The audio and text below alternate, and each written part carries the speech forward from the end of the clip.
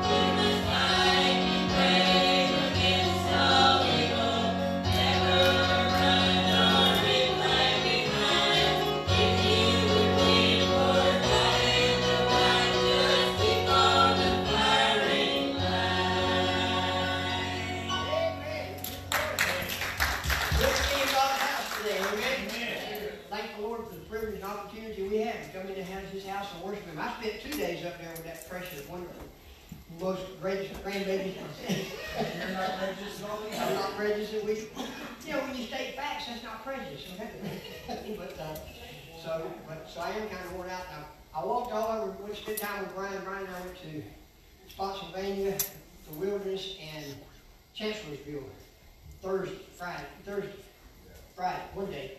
And so I walked all over it with this gift. I'm paying for it now. So prayer this morning. We had a wonderful time. It's just good to be back in God's house. It's good we're going to start opening up. I'll tell you more about it. Let's open in prayer, and I'll tell you a little bit about what we're going to do. Heavenly Father, thank you for this day. Thank you for the blessing of it. Thank you for the privilege that we have to come in your house and worship you this morning. I pray for all those that are with us this morning, Lord, that your Holy Spirit would move upon them. Pray for those that are listening by way of the internet and watching the live stream. Pray, God, that you would speak to hearts. If there's one here that's lost today or under the sound of my voice that's lost, I pray today, God, something would be said in song, in the message, that would cause them to come to the saving knowledge of Jesus Christ. May the Holy Spirit deal with that heart and bring them to salvation. And may your children truly worship you this morning. We're here to give you all the praise and the honor and the glory. For it is in Christ's name we pray. Amen.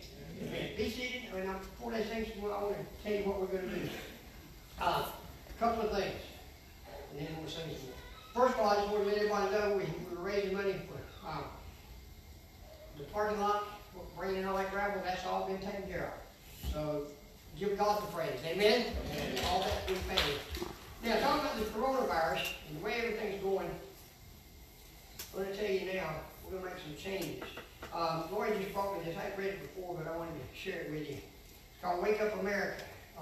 John Gatlin wrote it. He said, in 3 short months, just like he did with the plagues of Egypt, God has taken away everything we worship. God, you said, you want to worship athletics? God said, you want to worship athletics? I'll shut down the stadiums. You want to worship musicians? I'll shut down the civic center. You want to worship actors? I'll shut down the theaters. You want to worship money? I'll shut down the economy and collapse the stock market. If you don't want to go to church and worship me, I will make it where you can't go to church. My people are called by my name will humble themselves and pray and seek my face and turn from their wicked ways. Then will I hear from heaven, will forgive their sin and will heal their land. Maybe we don't need a vaccine. Maybe we need to take time from this isolation from the direct distractions of the world and have a personal revival where we focus on the only thing in this world that really matters, Jesus Christ. And that's true. He took away everything that we have been worshiping. Now, that being said, we have observed the government shut down the United States of America almost for a virus.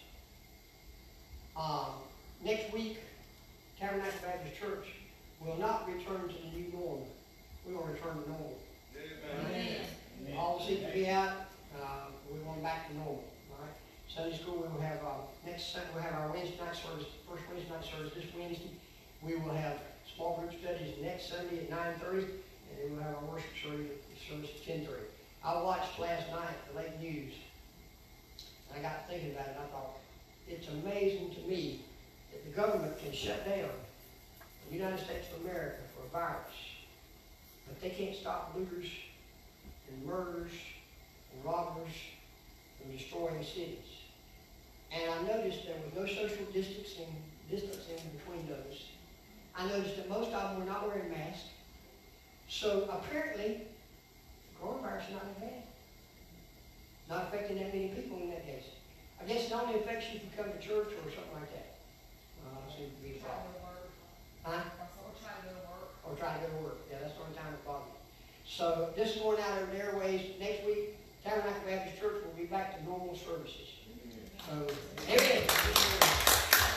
All right, let's sing some more. Well, and I guess that means we're just happy between Jesus. Thank you.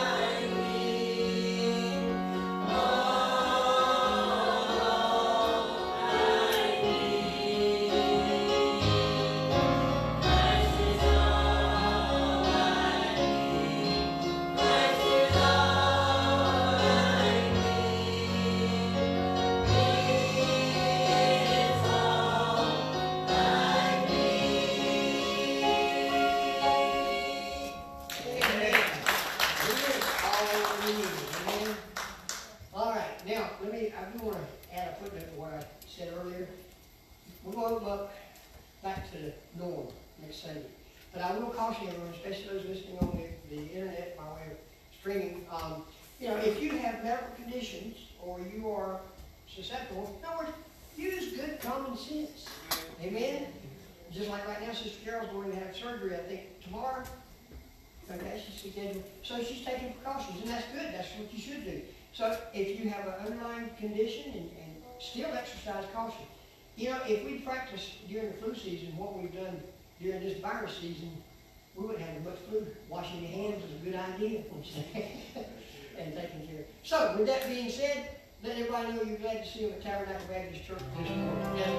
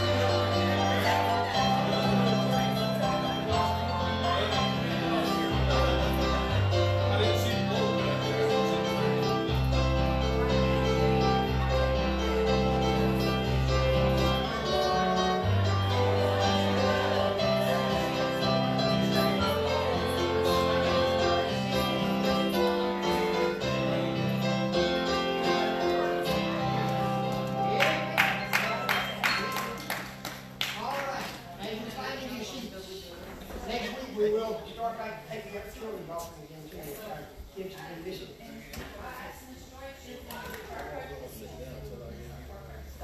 Wednesday night, we're going to start choir practice again. All right? Choir practice Wednesday night. Okay, let me have some ushers. Let's receive our offering. Ask you to give as God lays in your heart. Because God loves what kind of giver? And again, I thank all those who have been giving online. You can now go online and send your tithes and offerings in, and we appreciate that. Everybody's been very good about it. I need another extra Mark. Oh, that's right. I forgot you got a boot on those. I left it home this time. Look, this is my surprise. I told him, I said, y'all got like a 3-foot maximum over there. For those of you that don't know, Mark fell out of slipped on the back porch and twisted his ankle real bad. Deborah did that, 6 or 7 weeks ago, and broke her ankle. The same place he slipped and twisted his. I told him, the best idea is when it's raining, don't go out on that porch. All right. They'll let the blessing on us all. Dear Heavenly Father, Lord, we come to you as your servants, Lord, today. We ask that you would accept our offering,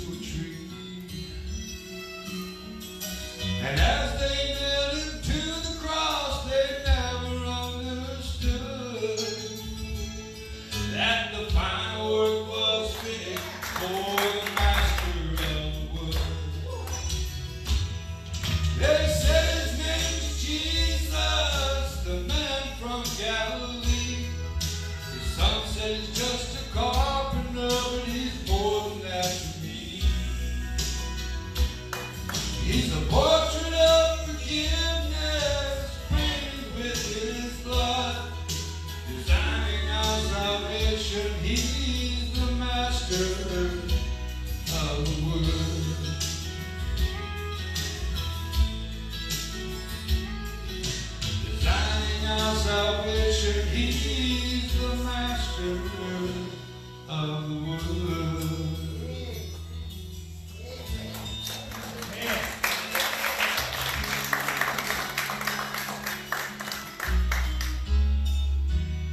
As for fighting, God don't make no mistakes. No, no. Those are gonna come in. We meet here about 9:30 Sunday morning, and they practice the songs, the choir, and the praise team goes over there.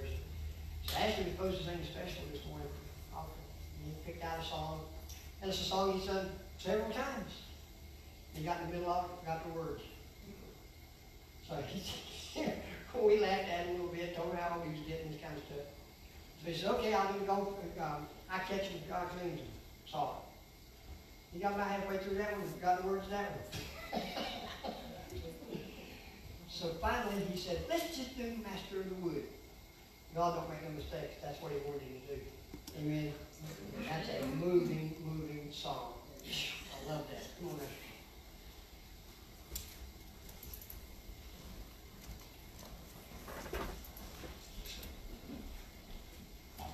Lord, again, we do come to you thanking you for this offering that we receive on your behalf. Lord, I ask now that you bless it. Lord, multiply it many times over. But most of all, God, help us to be good stewards with it, to use it wisely, to further your kingdom. Help us to reach those who are lost with the gospel of Jesus Christ. It is in his name we pray. Amen. Let's stand as we sing together. It is well with my soul.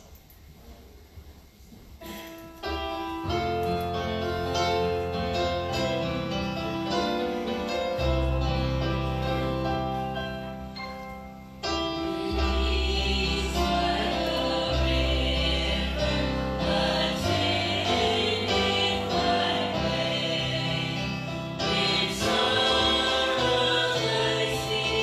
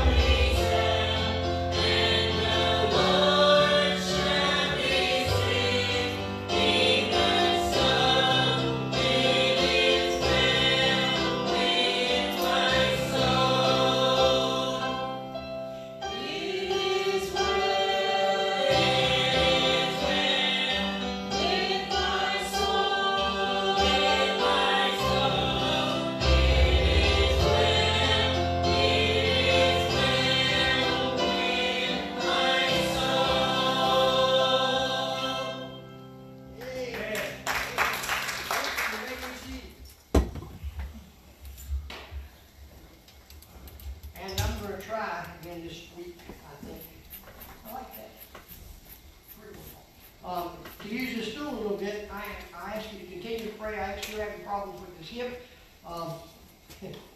A week from tomorrow, I can go get another steroid shot. I get one of them every 3 months. They last about 6 weeks. But, so I get to get another one a week from tomorrow. And I was supposed to have surgery to have a hip replacement, but that got pushed back because of the coronavirus. So I called him the other day and I said, any idea when we have surgery? Because I can't have surgery for 3 months after I had the shot. And she said, well, no idea now. She said, looks like maybe the first year. She said, we'll probably get it before the rapture. I said, you better hurry up, because that's about to take place. Amen. I believe that with all my heart. The rapture's right around the corner. I may not have to have it. Terry, you may not get the surgery. Okay? Turn in your Bibles to Daniel chapter number 10. I want to continue in a series of studies, messages I got from Pastor down in Texas, Brother David Dyke. And on Daniel, we're looking through the book of Daniel. And today is, I think I've got 3 more messages in there today. Today is prayer is spiritual warfare. It goes along with what we've been talking about this morning. Christ is all I need, because I can go to him in prayer when I stand in need of anything. Daniel chapter number 10. Christian humorist. How many of you know Dennis Swanberg? Have you ever heard of Dennis Swanberg? Funny Christian comedian. He tells a story of an unforgettable baptism that took place in a West Texas church. He said they were building a new sanctuary, and it was almost finished, not quite done. The new baptistry had become functional, but they didn't have the changing room built yet. But the pastor was so excited, he planned a baptism in the new baptistry. So since they didn't have pews, they set up some folding chairs, and the whole congregation gathered in, and didn't have, like I said, didn't have changing rooms. So they put up some blankets and curtains to make changing rooms. Everything went well until the last person to be baptized made her way down to the water. She was terrified of water, but she's been assured that there's no reason for concern. But just as she got to the water, she panicked. And the pastor went to take her into the baptismal pool, and she panicked, and before being lowered in the water, she was clawing for air with everything she could guess. So guess what she grabbed a hold of? She grabbed a hold of one of those chain curtains that were making the changing room. Pulled that curtain down, and all of a sudden, there was a man standing there in nothing but his underwear. And the congregation was gaping at him like, oh no. And so he did the only thing he could do. He grabbed hold of the pastor, and both of them dived into the pastor. Dennis Swanberg said they dismissed the service quickly after that. So, what's the point in that story? Well, the 10th chapter of Daniel, the curtain is pulled aside, and we look at one of the greatest visions, I think, ever given in the Bible for Daniel. It starts out in the 3rd year of Cyrus, king of Persia. A message was revealed to Daniel, who was named Belshazzar. The message was true, and it was about a great conflict. He understood the message and had understanding of the vision. And by this time, Daniel is a very old man. And he's well into his 80s. He's been retired from government for a while. But even in his advanced age, he's still spiritually active, just like he was when he was a teen. The vision and the prophecy that Daniel received here covers 3 chapters, the last 3 chapters of the book of Daniel. And this is one of the longest and most complete prophecies, I think, in the entire book. Today I'll introduce the vision to you, and then we'll talk about it in chapters 11 and 12. But I'm dividing it into 2 parts. The first part begins in Daniel chapter 10, verse number 2. Stand, if you will, for the reading of God's Word.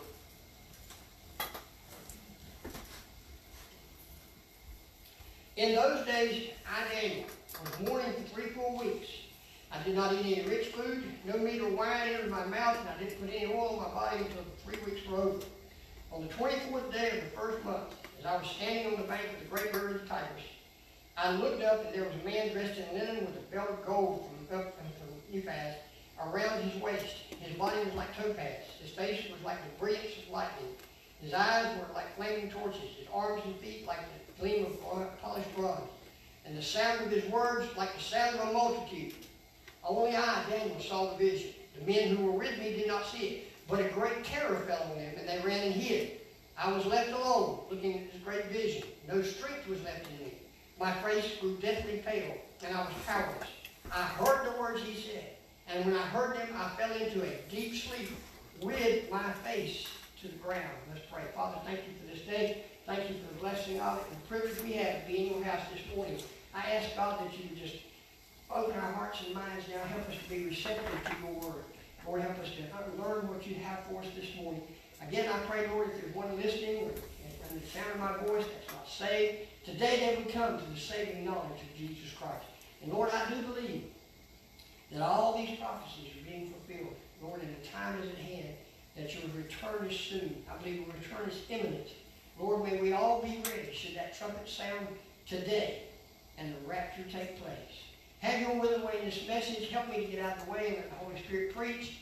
God, I'll give you all the honor, all the praise, and all the glory for this. We're here today to glorify you above all others. In Jesus' name we pray. Amen. Amen. So the first thing I want to talk to you about is the majesty of Jesus. Just how glorious he is in this vision. Now, who was this person he saw? Most Bible scholars agree that this is one of those, what we call a Christophanies, a pre-incarnate Old Testament appearance of Jesus Christ. As we've seen it before in the book of Daniel. The entire point of the prophecy here is to present a clear picture of the Lord Jesus Christ. There are a lot of prophecy, I call them prophecy junkies. They read the Bible and find details of the future so they can create a new chart. Somebody said, Lord can't come back yet. It's not on my chart. I tell you what, he might disrupt your chart and my chart as well. It's not about making charts. The more you study prophecy, the more you see the pinnacle of prophecy is Jesus Christ. Everything points to Jesus Christ. Don't forget the book in our Bible, the last book in the Bible, people call it Revelations. It's not Revelation. It is the revelation. As a matter of fact, chapter 1, verse 1 says, the revelation of Jesus Christ. It is singular. Listen, we've seen this before. This is not the first time Daniel was exposed to Jesus. In chapter 2, Jesus was the stone that was not cut by human hands, that crushed the kingdoms of this world. In chapter number 7, he was the Son of Man who was given an everlasting kingdom. In chapter number 8, he was called the Prince of Princes who comes to defeat the Antichrist. Chapter 9, he's called the Anointed One, who will be cut off after 483 years after the decree went forth. Remember we talked about the 77s last time. It's on prophetic, or the stopwatch is on hold right now, waiting for that 70th week to start with the rapture. And even in chapter 4, Daniel writes about the fourth man in the fire who walked in there with three Hebrew friends. And we said that was a pre-incarnate Christ, a Christophany. The entire Bible is all about Jesus. From Genesis right on through the revelation of Jesus Christ. It's about Jesus himself, especially the Old Testament. If you read the Old Testament and don't see Jesus, you need to read it again because you missed something. All right? Daniel was visiting a place here on the Tigris River, with some other men, and he looked up, and standing before him was the most breathtaking sight he had ever seen. Just think about it. It's a picture of the glorified, majestic Jesus Christ. It's the same that the three disciples saw on the Mount of Transfiguration. Daniel got to see this, and he saw him in all of his glory. It was like Saul of Tarsus on the road to Damascus, going to persecute Christians and take them back to Jerusalem. And all of a sudden, a bright light was shining, and he was stricken. And, as a matter of fact, blinded. And he saw that. He saw the glory of Jesus. And suddenly that bright light shined, and he fell to the ground. The men who were with him didn't see it, just like the men who were with Daniel didn't see his vision. But only they heard the sound of the voice speaking. And of course, there's a way that some people, I like what Charles Spurgeon said, some people try to explain away Paul's conversion on the Damascus Road. They said he had an epileptic seizure. And Charles Spurgeon said, oh, that all of London should have an epileptic seizure. Amen? As he saw the risen, he saw Christ. Listen, the same happens here with Daniel. Daniel was alone. He saw this vision. The men with him were not granted that sight. They were overwhelmed with awe, and they ran away. But they didn't get to see it. John received the same thing on the Isle of Patmos. Listen to what the book of Revelation says in chapter 1, verse 13. And among the lampstands was one like the Son of Man, dressed in a long robe with a gold sash wrapped around his chest. His head and hair were white like wool, white as snow. His eyes were fiery flame. His feet were like fine bronze as it is fired in a furnace. And his voice was like the sound of cascading water. Sounds like the same person, doesn't it? Daniel got a chance to see it. Paul, John, and Daniel all had the same reaction when they saw Jesus Christ. What did they do? Fell to the ground. Face down upon the ground. They fell. I like that. Paul fell to the ground, blinded by the intensity of the light. Apostle John said, when I saw him, I fell at his feet as a dead man. In verse 8 and 9, Daniel described how he became weak and collapsed to the ground, falling down face first. Let me assure you listen carefully. If you see Jesus face to face, and we will one day, I believe the first thing you're going to do is fall down in his awe and glory. John MacArthur tells a story before Sunday after church. He said somebody came up to him and was telling him, said, Jesus comes to me all the time. I see him all the time. He talks with me all the time. And John MacArthur was a little taken aback by that, so he asked him a question. He said, matter of fact, he said, of a morning when I'm shaving, Jesus comes and talks with me. And John said, let me ask you this. When Jesus comes to talk with you and you're shaving, do you quit shaving? He said, well, no. He said, I doubt you ever saw Jesus then. Amen? Because he said, you fall down in his presence. And that's exactly, what's going to happen. In the Bible, when God appeared to the prophets and the apostles, it was utterly devastating to them. Can you imagine what it would be like if the Son of God walked into that door right now? With all his radiance, all his brilliance, all his glory, all his majesty. All I can see those doors open up. And just see him come in. Folk, we'd all fall flat on our face. We couldn't stand in his presence. Think about this description of it. Turn your eyes, look upon Jesus as he comes in the door. The clothing speaks of the royalty. His linen, pure, holy, purity and holiness of Jesus Christ. In ancient times, only kings wore a golden sash. So here comes the King of Kings and the Lord of Lords. His body is beautiful beyond description. One version calls his body crystal-like. The King James Version calls it, says beryl. The Hebrew word there is describing a very, very precious stone that came from only one place on the earth, modern-day Spain. And it was more valuable than diamonds. That's a precious stone. That's like the body of Christ. Face revealed his radiance. His face was shining. 1 John 1:5 says, God is light and there's absolutely no darkness in him. Darkness cannot overcome light. But light can overcome darkness. Every time, light will overcome darkness. I like that.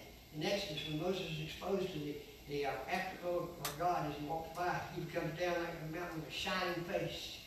Probably looked like he had been a sunburn of a different color. His hair was white. His eyes, he describes his eyes, they burned through any pretense. The eyes of Jesus were like flaming torches. They burned right through you. Can you imagine him walking through that door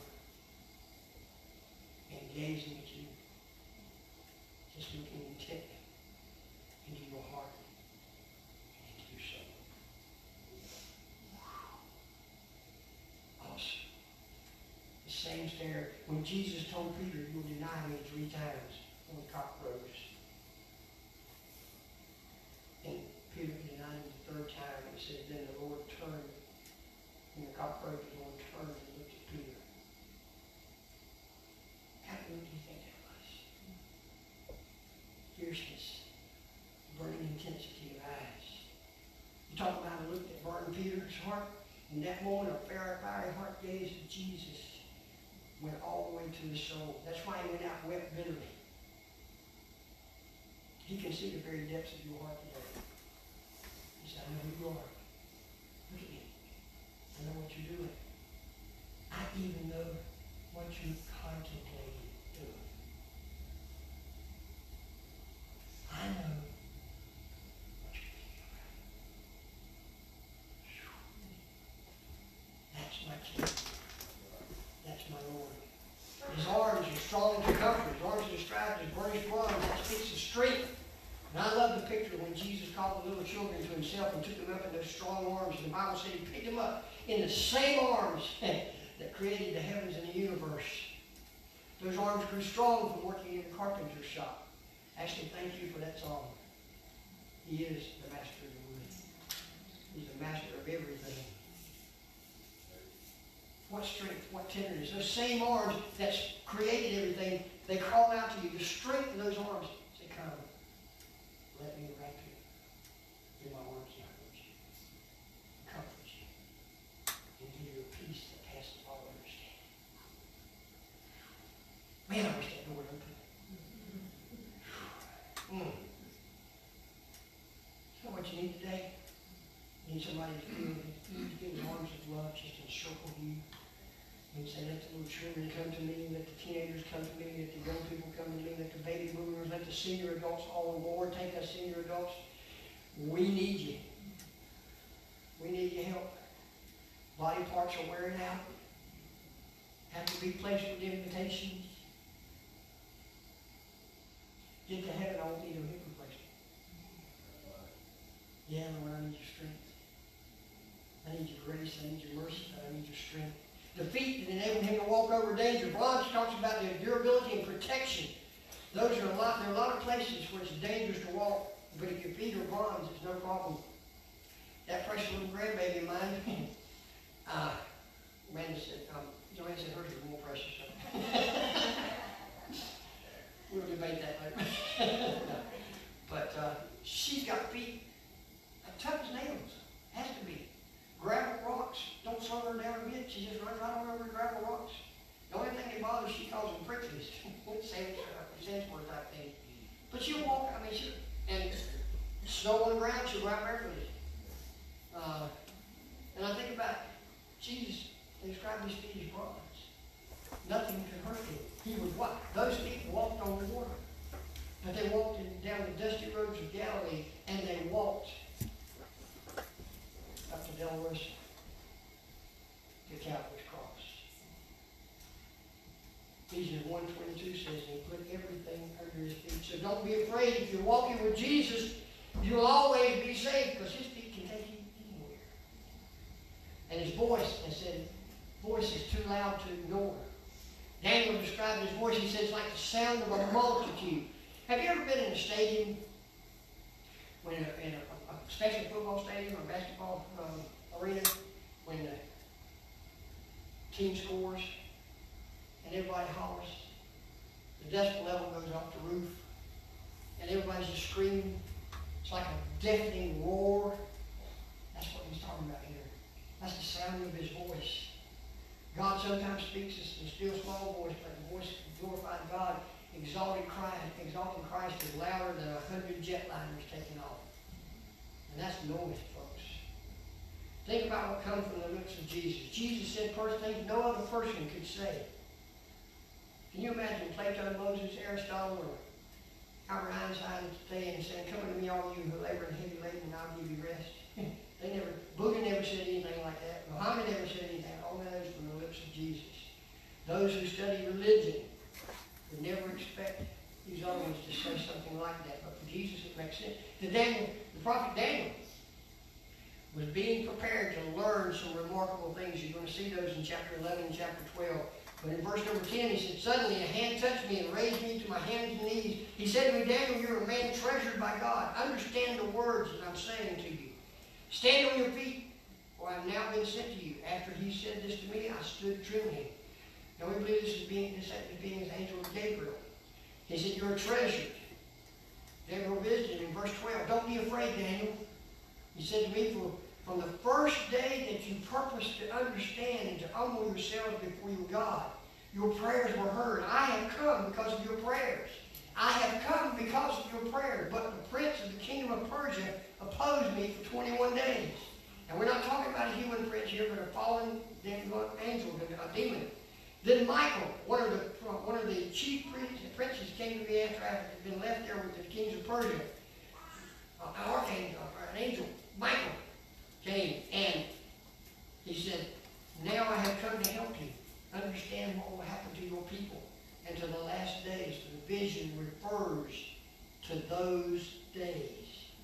Verse 20, he said, do you know why I've come to you? I must return at once to fight against the prince of Persia. And when I leave, the prince of Greece will come. No one has courage to support me against him except Michael, your prince. However, I will tell you what is recorded in the book of truth. Listen, no one supports me more than Michael, the angel. Listen, that's Daniel chapter 10, verse 20. Now, that's the description of my majestic Christ. Can you picture him walking in like that? What would you do? The song, I can only imagine. I think I don't have to imagine that.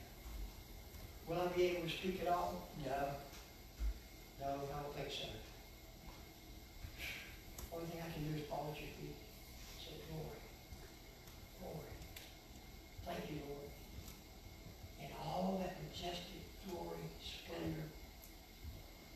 all the adoration we can lay upon him, the best description we can give him cannot describe him.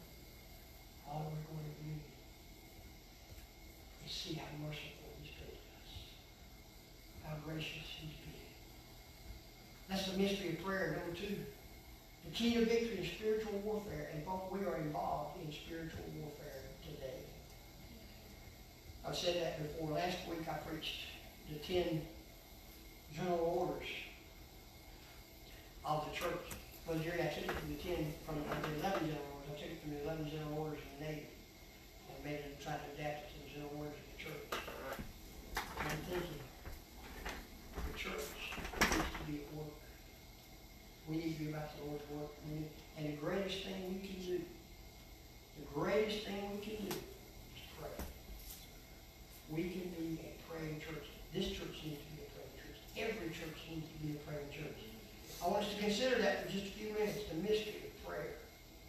These few verses pull aside that veil and let you see, catch a glimpse of what takes place behind the scenes of the world, the physical world. There's a war going on that we cannot see. It is a spiritual warfare. The angels, somebody said if God would reveal what's happening in the spiritual realm, it would scare us to death. There are demons all around us battling the angels of God, and the angels of God are there for our protection. Angels are a fascinating topic, and there's so much ignorance about them out there. The Bible teaches us in Hebrews chapter 1, verse 14, are they not all ministering spirits sent out to serve those who are going to inherit salvation? There are thousands of angel stories in which people believe God sent an angel to protect them. During World War II, soldiers were given Bibles to put in their front pocket. And those Bibles were New Testaments. I have my brothers, or did have it. My nephew may have, but anyhow, the front cover was made of brass. And Lexi showed me his, when he gave it to me, it had a bullet mark where it hit. It was put in your protection. And he wrote in there, on the flyleaf of his Bible, that Psalm 9:11, for he will give his angels orders concerning you to protect you in all your ways. We think an ordinary coincidence, and oftentimes there are miracle ministries of angels. What takes place in our life, many times I believe are ministries of the angels protecting us. You ever wonder why you left the house in such a hurry? You had to be someplace, and you got in the car and you drove about 5 miles down the road, and you realized that important piece of paper that you had to take to that appointment was still back at the house. And you had to turn around and drive back to the house. And when you got there, you remember, I put it there. I didn't see it, but it's there now. And you picked it up and wondered, how could I miss that? And you drove down the road, and there was an accident, a very bad automobile accident. Maybe an angel just took that thing and slid it under the corner so that you wouldn't see it. You see, people, we talk about coincidence. Now, yeah, and could it have been a coincidence? It could. It could have been a ministering angel protecting you too. So you wouldn't thank God. Think about what the angel would do for you. God sent his angel to Daniel to do 2 things. The first thing was to comfort and reassure him. What's the first thing he said? Don't be afraid.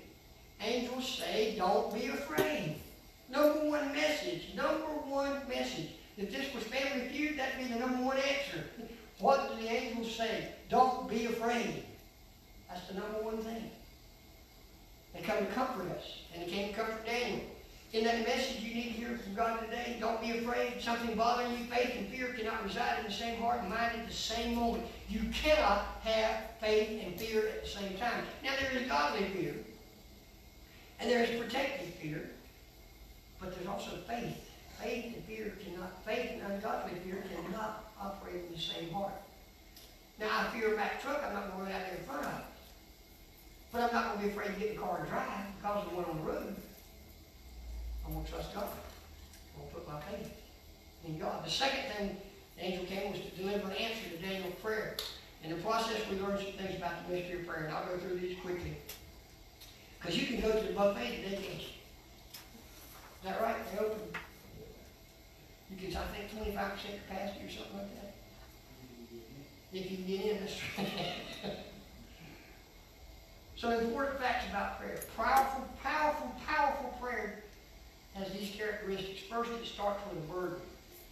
In those days, I, Daniel, was mourning for 3-4 weeks. I didn't eat any rich food, no meat or wine into my mouth. I didn't put any oil on my body. Until the 3 weeks were over, he was burdened for 3 weeks. He's so burdened, he begins to semi-fast. Stops eating meat, drinking wine. He stops using lotion to soothe his body from the burning heat. Why is he burdened? Well, according to the timing of this vision, the Jews should have been starting going back to Jerusalem to repopulate Israel. And history tells us that many of them were so accustomed to the Persian lifestyle, they didn't want to leave. The entire book of Esther describes the Jews in Persia after they were given the right to return to their homeland. They had been told, you can go back to your homeland, yet they stayed. The entire book of Esther is written during that time frame. And Daniel was so burdened over his people, the Jews that have gone back, and they've fallen in love with the wrong world. Let me ask you something. Are you really burdened for the moral decay that exists in America today? I'm talking about being burdened. I'm not talking about being saddened. I think we're all, listen to me, too many in the church are just saddened about it. We ought to be burdened about it. And folks, what happened in Minneapolis was an atrocity. There's no doubt about that. You know, that's not even, I know, Luke Robinson was a policeman. Talking with him, that's not an accepted move to put your knee on somebody's neck. That's not even a proper move. That's not an approved tactic. That's terrible. And racism is alive and well in America still. I know that. But also, I'm going to tell you something. When you start robbing and looting and murdering people and burning stores and wrecking things, it's no longer about that. It's about you and your greed. Exactly. No better. Listen, we need to be burdened over this stuff. I'm talking about the point where we cry out to God. Maybe we even fast like Daniel did here. American dream has fast become the American nightmare. And don't tell me you're burdened until you start doing like Daniel. Until we start really, I'm talking about praying like our lives depending upon it. Too many of us are burdened because Christians are in love with the godless culture around us. Daniel fasted and prayed for 3 weeks. Would you ever consider doing the same thing?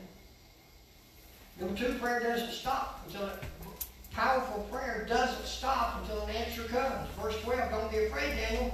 He said to me, for from the very first day that you proposed to understand and humble yourself before God, your prayers were heard, and I have come because of your prayers. He was there because Daniel prayed and kept praying. Daniel doesn't just pray once and says, now forget it. He doesn't say, I've done my duty, I prayed about this thing. He humbles himself before God in his heavy spirit. He mourns for 3 weeks and prays. However, the answer had not yet come. So he kept on praying for 3 weeks. Give me understanding, he said. Nothing's coming. He prayed, knocking at heaven's door for 3 weeks. He petitioned God, wrestling with him in prayer, agonizing, weeping, waiting. Daniel experienced a delay. Not because God wasn't answering his prayer. Because Satan was hindering the answer. And Satan had sent a demon of Persia. If Daniel's persistent prayer had not outlasted this period of delay, he wouldn't have been defeated. But see, the whole time he was praying, there was a battle going on. He said from the very first time you prayed, it was answered. But there was a battle going on. And Daniel didn't know it. If he quit praying, he'd never got the victory. Sometimes we quit praying too soon. There's a message I preach every once in a while called you leave to keep at your purpose too quickly. Almost time to pick the peas. And you leave before they get right. Amen. Sometimes we do that. Matthew 7:7 says, keep asking. It should be translated this way. It should be, because it's persistent. It says, keep asking, it will be given you. Keep searching, it will be given you. Keep knocking, the door will be opened to you. Keep on doing it. Keep on doing it. Is there some area in your life where you can stop praying because you haven't gotten an answer? Yes. Why did you stop praying? How do you know that God's answer to your prayer wasn't being hindered while they fought a battle to deliver it to you? You prayed for that troubled child. And you prayed for that troubled child. But you got to the point where you just stopped praying because you didn't think the answer was coming. And the whole time God was getting somebody ready to deliver the gospel to him. But Satan was trying to hinder them from doing that. I'm trying to get you to think about what prayer means today. How prayer is spiritual warfare. That's what it is. It's warfare. It's not something we do just to appease God. It is spiritual warfare. It is battle. It is the toughest battle you will ever fight. Let me tell you something. The devil will let you read your Bible. He will let you come to church. He will let you do certain things. But when you get on your knees and start praying, he's going to fight you with everything you got. Everything he's got. All of a sudden, how many of you have been praying, and I mean, you were getting down to, you were really going to pray earnestly, and you started to pray, and you said, did I turn that up and off?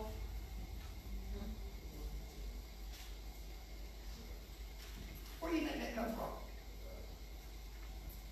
He will hinder you. Prayer is resisted. Number 3, is often resisted by Satan's soldiers. But the prince of the kingdom of Persia opposed me for 21 days. Then Michael, one of the chief princes, came to help me, and after I'd been there, left with the kings. There are reasons why our prayers may be delayed. The battle of prayer takes place. Let me say something. Just as there was a prince of Persia, a demon, I'm convinced there's a prince of America today. I'm convinced there's a demon in charge of America. He devoted much of his attention to our political leaders in Washington. And dare I say, Wallace. Yeah, I think I will. I believe there's a prince of Russia. I believe there's a prince of China. I believe there's a prince for every country. And one for every city.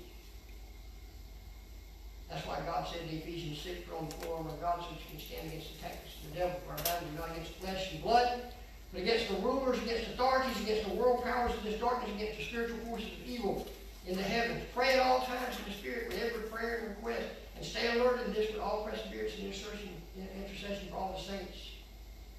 Dr. Peter Wagner, in his book, How to Fight and Defeat Territorial Spirits, he says that in the 21st century, the Holy Spirit is calling the church to a spiritual warfare with territorial spirits, evil spirits, demons, principalities, powers.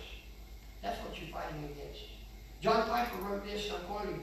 He said, the New Testament tells us that this prince of demons darkens the minds of unbelievers, 2 Corinthians 4:4, and that he deceives the world, Revelation 12:9, and that he plants his Swedes, unbelievers, throughout the world, Matthew 13:39, and that he takes people captive to do his will, 2 Timothy 2:25, and that he plucks up the seed of the word when it's preached, Matthew 13:4. And since we know the prince of demons does all this, we conclude that, that's what his sub-princes do as well. Daniel 10 makes it clear that there is a spiritual warfare. It's reality. Read about the incredible atrocities of Hitler, Stalin, leaders of the Bosnia-Serbian conflict. We can't escape the fact that there's a devil who's bent on the destruction of the human race. Satan's ruined everything he's ever touched.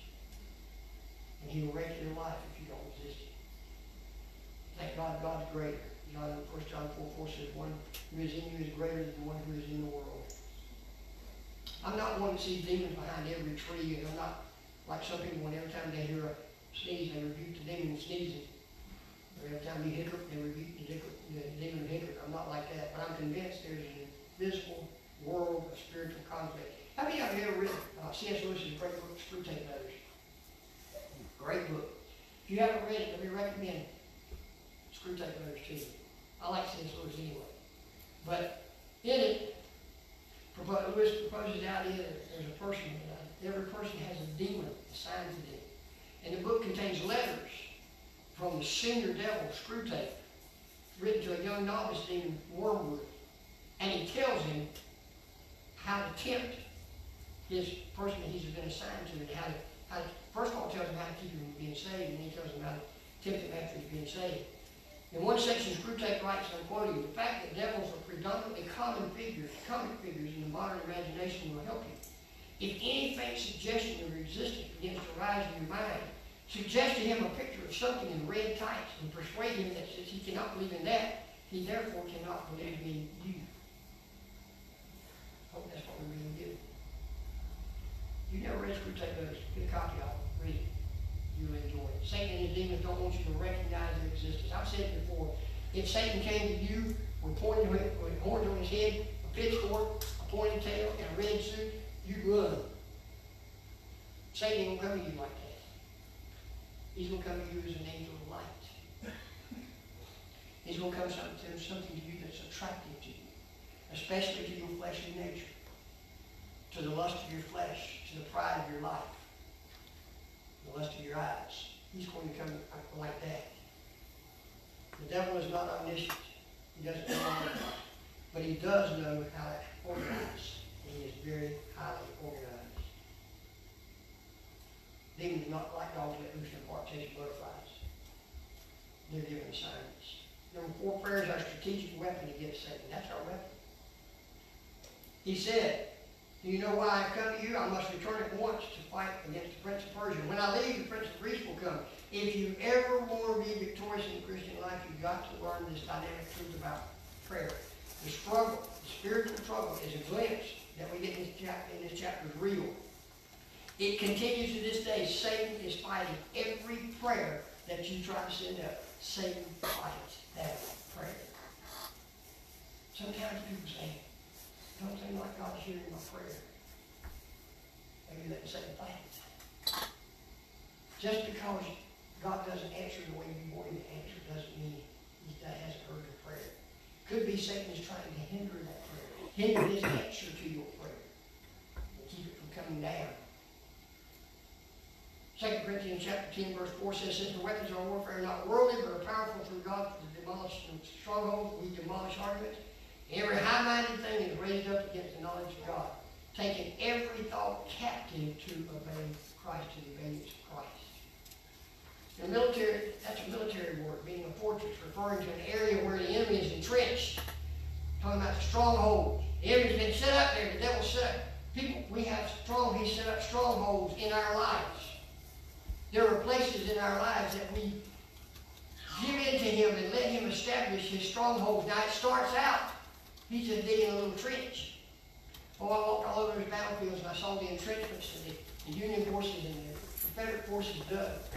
Of course, they're not that high now, but they were as high as 4 feet, those entrenchments. And I thought about this message. I thought about God. That's the way Satan starts in our life. He starts digging little entrenchments. And after a while, he set up a stronghold. And we cannot overcome that stronghold in and of ourselves, but by the power of Almighty God and through prayer, we can. I don't care whether it's addiction, whether it's pornography, whatever it is. God can overcome that stronghold. But it has to be, it will be fought with prayer. It will not be fought with your will. You will not will yourself and say, I'm going to overcome this. I'm able to overcome this. No, it is by the power of God only that you can overcome this. These strongholds. In Exodus 17, Joshua led the army against the Israelites, against the Amalekites down in the valley of Rephidim. And meanwhile, Moses positioned himself in the mountain. And as long as Moses' hands were lifted up in prayer, the Israelites prevailed. When his arms fell, the Amalekites prevailed. So he had Aaron, his brother, standing on one side of him, and others holding up his arm. And soon the Israelite army was back in the battle again. Now let me ask you something. Was the battle really being fought in the valley? Listen carefully. Was the battle really being fought in the valley of Rephidim between the Amalekites and the Israelites? No, it was being fought on that mountaintop as Moses raised his hand to God in prayer. That's where the battle was being fought. That's why when his hands fell, the praying wasn't as intense. And the Amalekites prevailed. And he lifted his hands back up. And Israel prevailed. Folks, we have to be a praying people. Prayer is essential. It is spiritual warfare. Prayer is where the real battle takes place. When we get up off our knees, then we go out to enjoy. That's when you go out and enjoy the spoils of war. The war is fought on your knees. The battle is the spoil of war where you get the victory. Let that sink in for just a minute. I want to say that again. The battle is actually fought when you need to pray. Then you get up and get the victory. Amen. I'm closing. I know I've been a little long today. In 1990, Saddam Hussein entered a small country of Kuwait, and they captured, and I don't think he was quite prepared for the unified response that he got into that. Coalition forces led by General Norman Schwarzkopf began the Gulf War. Saddam had a great army. Matter of fact, they said it was the 5th largest army in the world, and he had predicted his army would be victorious and would be the mother of all battles. Well, the strategy of the coalition forces was let's make an aerial assault, the magnitude of which the world's never seen before. They've never seen an aerial assault like this. And on the first night, stealth fighters slipped in airspace and began to bomb control and communication places. And that opened the way for thousands of air sorties to be running in Iraq. We watched on television as smart bombs track your precision accuracy, could track a license plate, and take out a car. After several weeks of the air assault ground operation began. History says that one time there was a 100-year war, and there's probably been a few 100-day wars. But the Gulf War lasted 100 hours. The Iraqi soldiers literally ran towards the enemy with their hands up, surrendering. In spiritual warfare, prayer is like the bombing campaign that sets the stage. As we bombard heaven with our prayers, victory is assured. How many in this room wishes we'd have handled the Vietnam War the same way we handled the Gulf War? I do. What a difference that would have made. You see, the Vietnam War, the politicians running that made decisions based on their political ramifications. The philosophy of the Gulf War was this: if we're going to fight, let's win fast and avoid casualties. Some of my friends died in Vietnam, and I consider Vietnam veterans true heroes. I wish our country had taken the same strategy in that war and gone in there to win it. Here's my point. Prayer is warfare. Some of us have a Vietnam War strategy towards our prayer. We pray when we think it'll be effective. You struggle constantly, and you win a battle, lose a battle here and there, and you don't have any clear objectives when you're praying. You haven't even identified who your enemy is. Your prayer life can be more like the Gulf War campaign. You can put on the armor of God and start praying. You can get a burden. You can keep on praying until you get an answer. Realize there is an enemy out there who is out to destroy you and wants to resist your prayers, and start bombing these strongholds with the prayers of faith. That's when your prayer life will be effective in spiritual warfare. Folks, prayer is spiritual warfare. It's not just something we do to appease God and to make us feel better about ourselves. It is a spiritual warfare. Prayer is a necessity. To try to fight a battle without praying would be like going into war without any ammunition.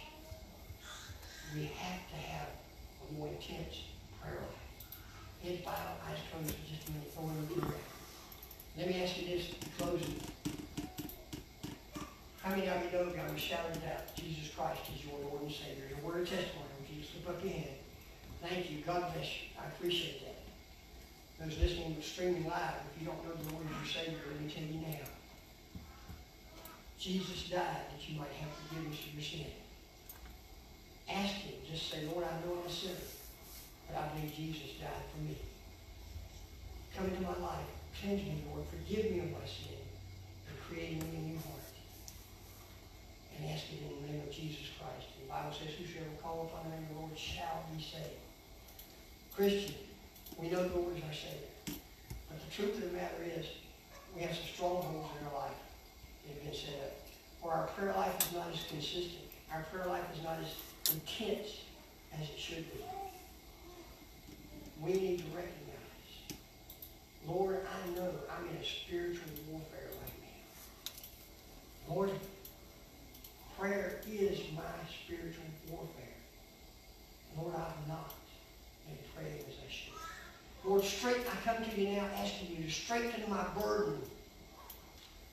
Strengthen my burden, Lord, that I might kneel before you in a powerful prayer, a persistent prayer. Would you stand to your feet, please? Heavenly Father, I pray you'd have your own way in this invitation. May your children be responsive to your Spirit. God, we need prayer. We need to be a praying church. We need to be a praying people. God, burden us today for the necessity of prayer. In Jesus' name I pray. As she begins to pray, God spoke to your heart. You come and ask God to do that for you today. Would you come right now? Come on bended knees, ask him, say, God, increase that burden for prayer life. It is spiritual warfare. It's where the battles are fought.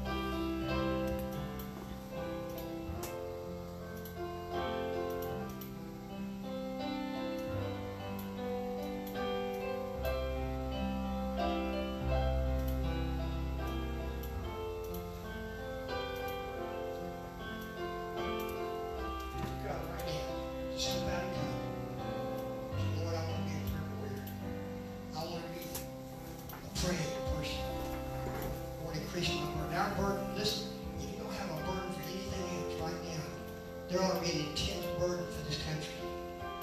We stand at a crossroad. And I'm not sure which way we're going to go. I know God does.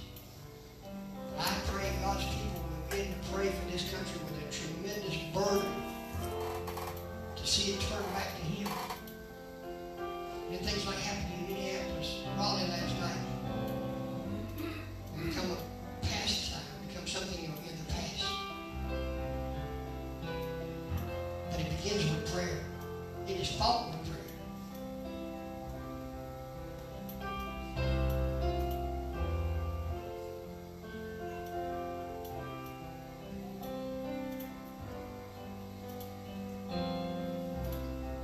Yes. Would you come? It's been an hour of prayer.